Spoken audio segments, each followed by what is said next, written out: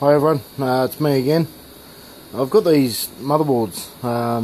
They come out of the plasma TVs. They normally hold the ribbons that go up to the screens. As you can see, gold all the way along there, where the bolts go through, pins. Same with that one, and bits of gold. As you can see, those little dots just beside the flat pack. They're all over them.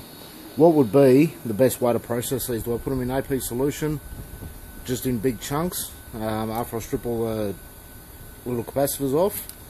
Or, do I try and, what do I do with the best way so I don't saturate the AP solution with copper, as they are completely copper laced under where it's not gold? Geo, Lee, Wes, anyone? If you know, can you respond and maybe help out some other scrappers? Alright guys, have fun, keep scrapping.